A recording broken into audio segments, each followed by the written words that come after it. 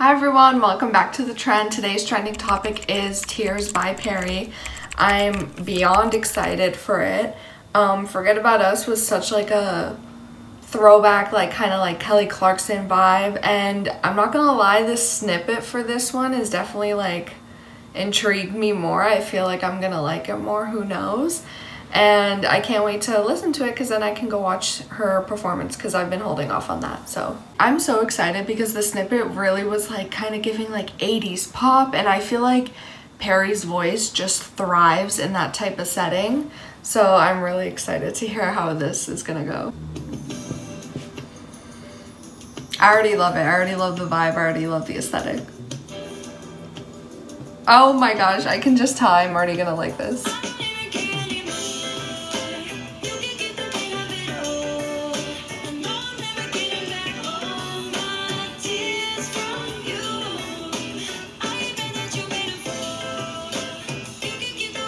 I love, can I just say, like, I know they always talked about how each of the girls had like their own type of music style and that they kind of would merge them. Sometimes they would compromise, but like I feel like Perrie's was like, she obviously brought like the pop elements, but I genuinely feel like past that, like her style of music, especially what suits her voice, is so like nostalgic in a way, and I'm just obsessed with everything about it. Like, I love this.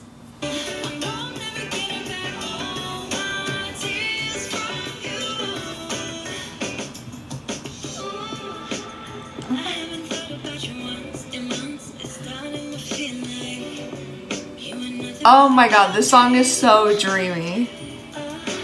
Oh, bad dream. Her voice.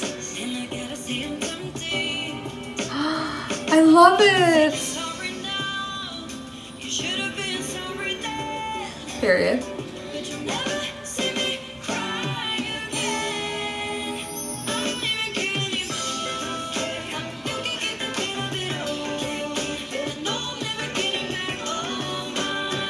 Okay, the silhouette is giving. I love. I wish I knew what the outfit looked like though.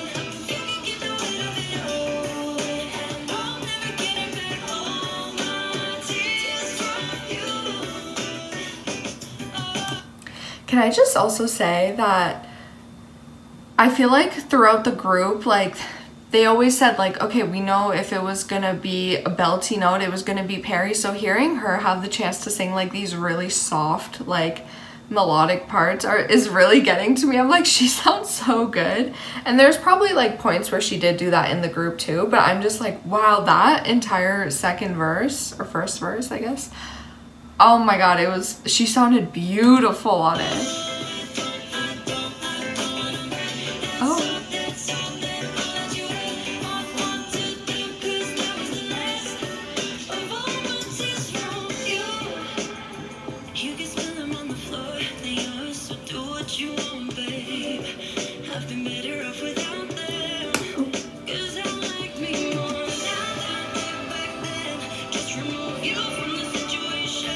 Oh, I love this. I love everything. Even the aesthetic of the lyric video is so good. It's so simple, but it suits the song so good.